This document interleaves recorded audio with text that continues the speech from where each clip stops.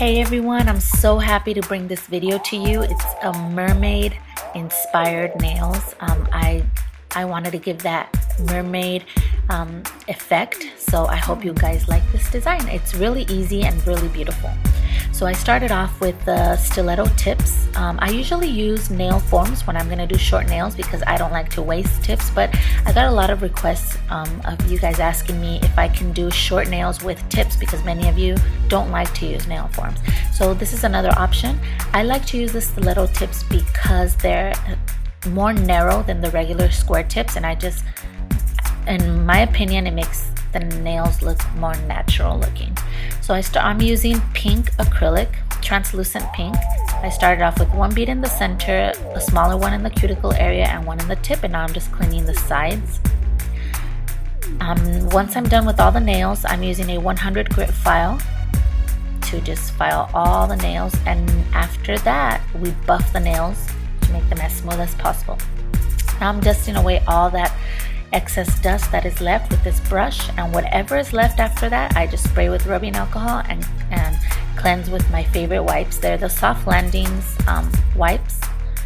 They're my favorite. I'll post a link in the description box if you guys are interested in those wipes. You can use any white polish. Here I'm applying the first coat of white polish. We use white polish because we want the colors that we're gonna put next to stand out. If I wouldn't use white polish, you wouldn't really be able to see the other colors. So the white polish is a base, so the colors we add on top can stand out. I'm going to use the Hansen color foil polishes, which I'm loving right now. I'm going to use yellow gold, cobalt chrome, and minted metal. These polishes are amazing. I'm loving them. You can buy them wherever Sally Hansen products are sold, but I will post a link in the description box also, so you guys can go to their website and get more information. Okay, I'm sponging it on, lightly sponging it on with this is the cobalt chrome. Starting in the cuticle area, we just lightly sponge it on there, and now the next color is minted metal. That's gonna be the second color. Just blend it into that blue. You don't have to be neat, don't worry about it. We're gonna clean off the cuticle area when we're done sponging all the colors on. I've been loving these polishes. This color is the yellow metal. I'm gonna put 2 coats of this one on the tip.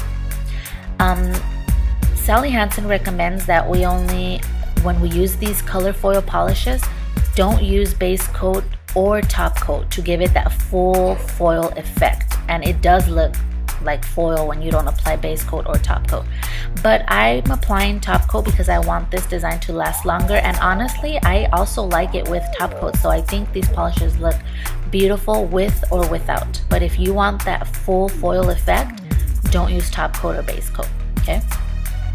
Okay, I got these iridescent hexes at a craft store. I believe it was Michael's.